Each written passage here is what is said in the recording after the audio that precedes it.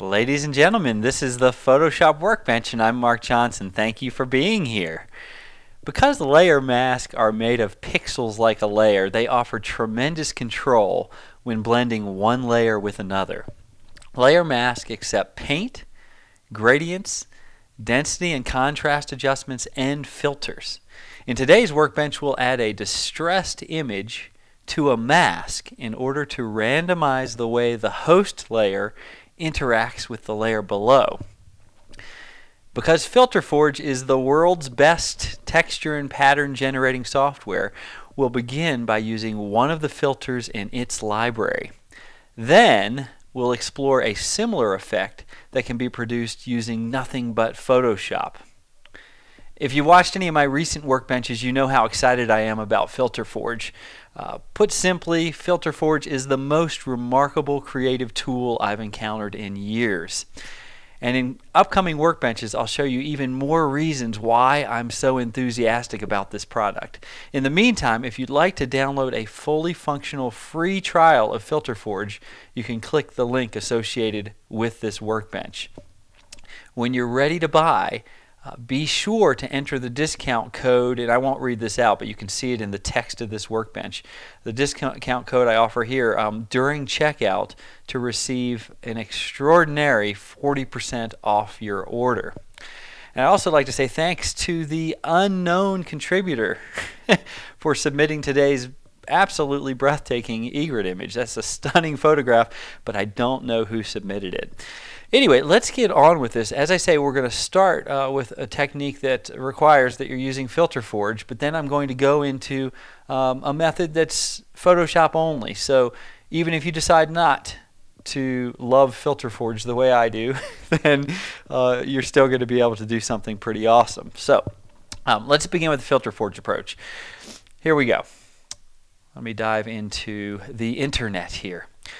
This is the FilterForge homepage. You can get here, you can get to FilterForge by clicking the link associated with my workbench. When you get to FilterForge, after you have downloaded it, what you're going to do is go into this Filters tab on the FilterForge website.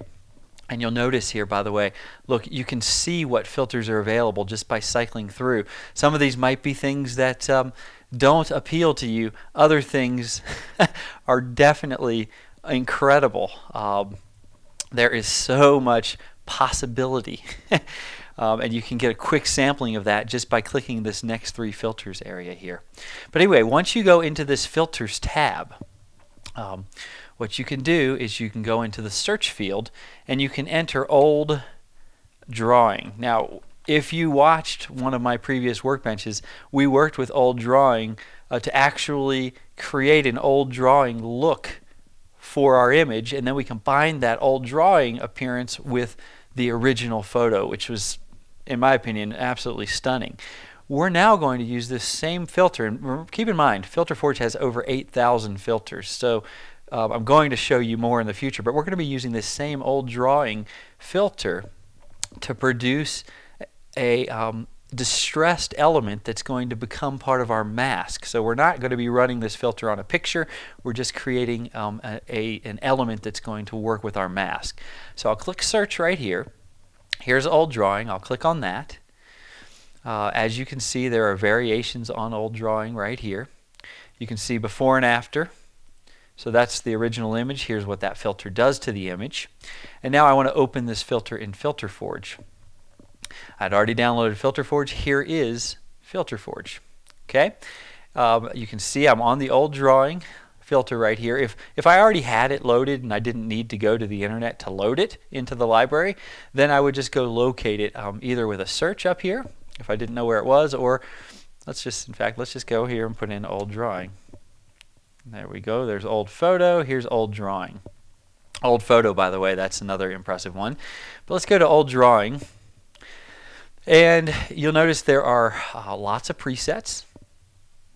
You can pick one that seems like it's going to be the best starting choice. Let me try this one. I'm going to double click on that. Yeah, that's a great starting point. And then you can come over here to settings and you can control so many variables relating to this. In this case, I will, let's see what happens. Let's adjust Oh, hey, something else very important. If you're going to be generating this texture to use in your mask, then you want the texture to be roughly the same size as your picture.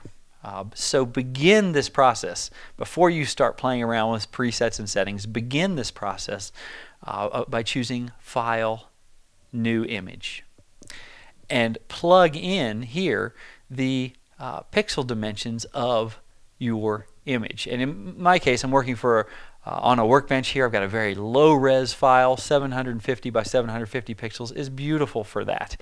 If you're working on a higher res image, you're going to be doing something more along the lines of 2, 3, 4,000 pixels by whatever.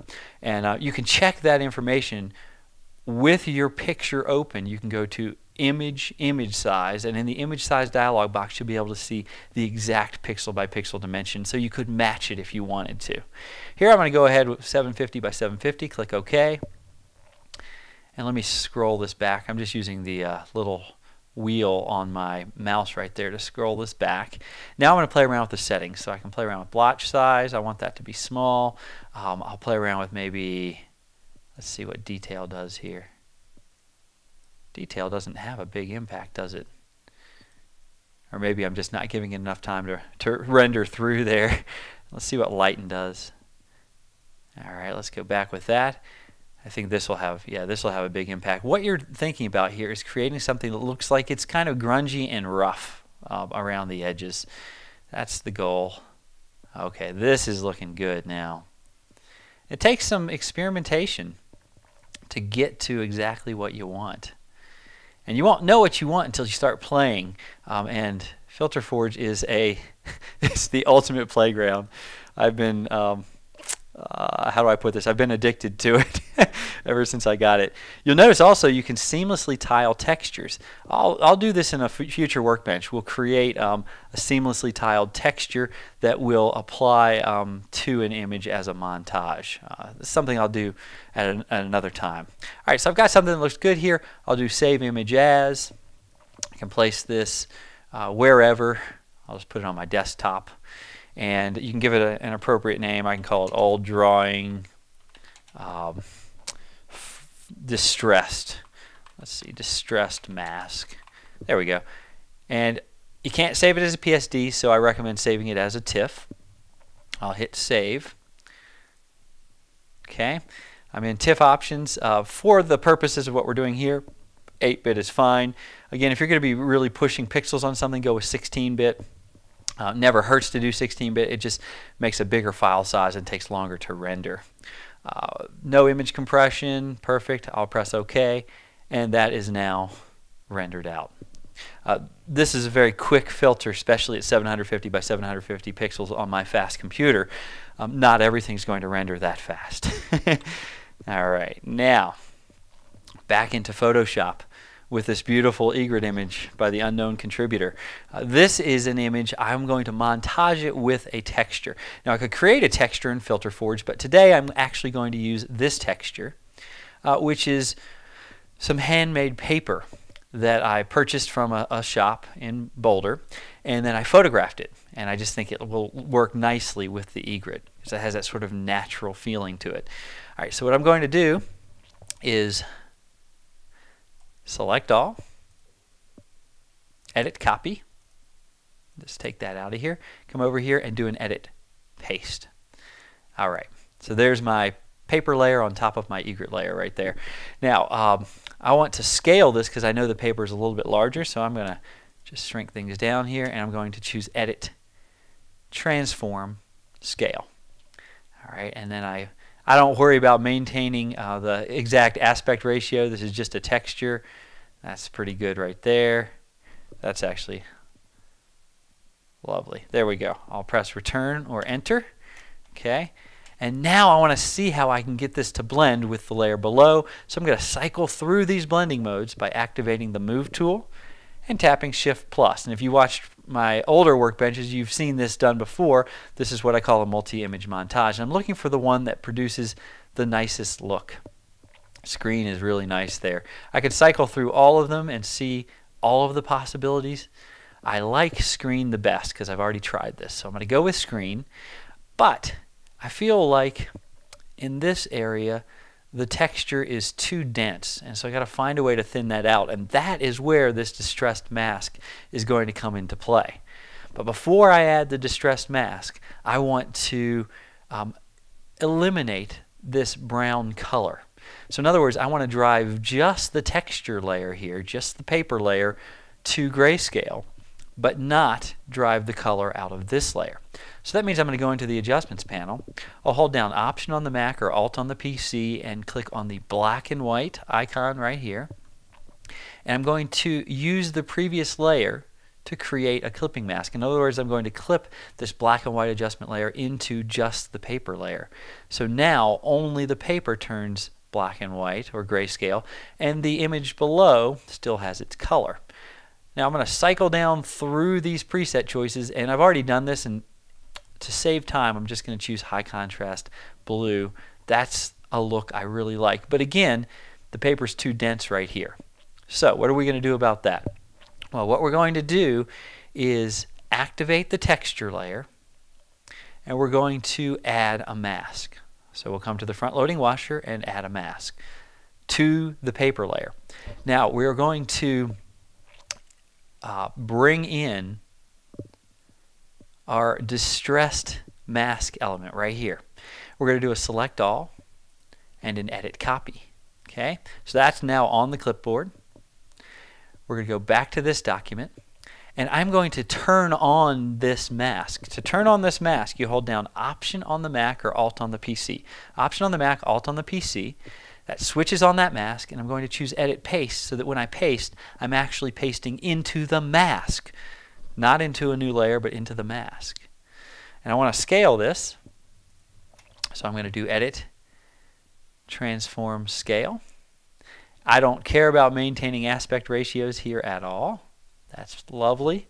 I'll tap Return or Enter, zoom that back up, and deselect. I did a select deselect to get rid of the marching ants. Now if I Option or Alt click this again, we're back to the composite image, and you can see that mask. I'll switch it on and off by holding the Shift key down and clicking. It's doing exactly the opposite of what I want. So what I'm going to do is, with the mask active, I'm going to do a Command or Control I and invert the mask. Now you can see, here's my mask, and it's creating that distressed, rough look out here, but in the middle I'm not getting any of the texture because this area is too dark. So how do you resolve that? Well, what you do, ensure the mask is active and then choose Image Adjustments Levels. So you're applying levels to the mask. Because it's made of pixels like any old layer, you can do this. And I'll move this in, and look how that starts to bring through some of the texture in the middle here. So you can see how this distressed mask and being able to run levels on the mask is making it possible for us to create a really beautiful organic blend here of layers. And I think I like that right there. Now I could also play around with this. I could play around with this. You can play around with any of these sliders and just see what happens. This is going to control the density and the contrast of that mask. When I press OK, let me show you. Here is before on the mask, and here is after. And here's that texture, the way it's sort of mingling with this egret layer below. Of course, you can still paint on the mask. You still have that control. But with this distress mask, you have this, remember, on a mask, black hides a layer, white means it's visible, and gray means that the two layers are sort of blending together. So you really have a beautiful mix happening right here.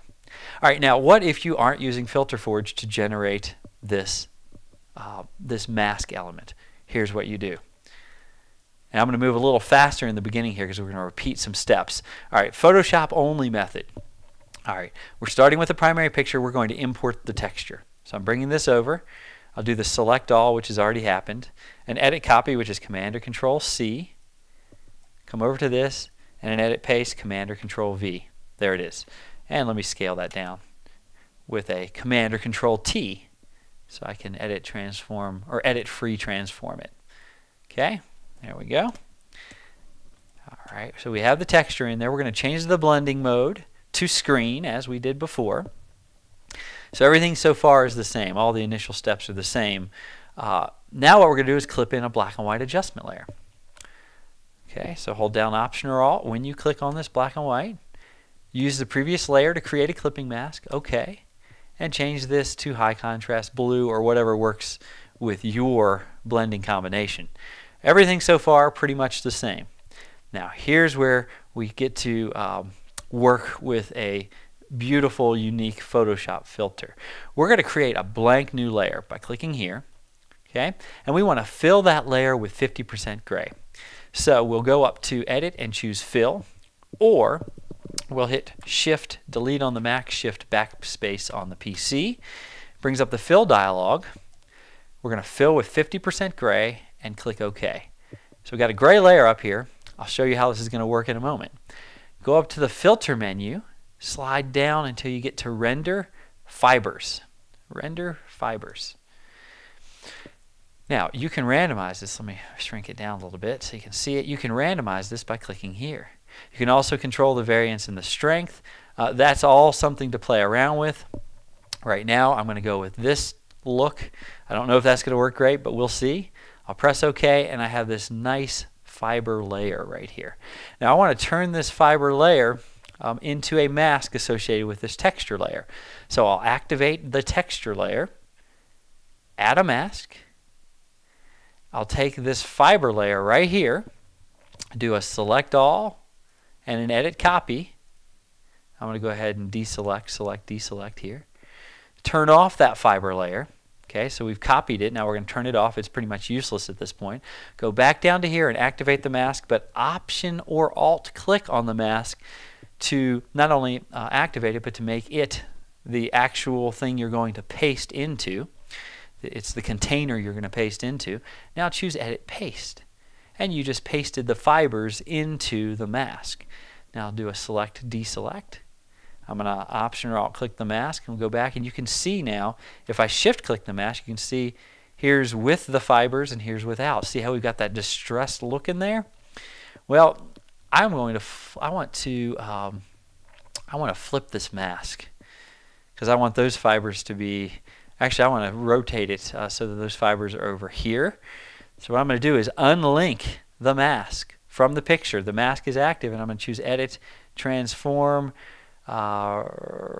rotate 180 degrees. Will that do it? No, that didn't do it. Edit, Transform, Flip Horizontal. That didn't do it either.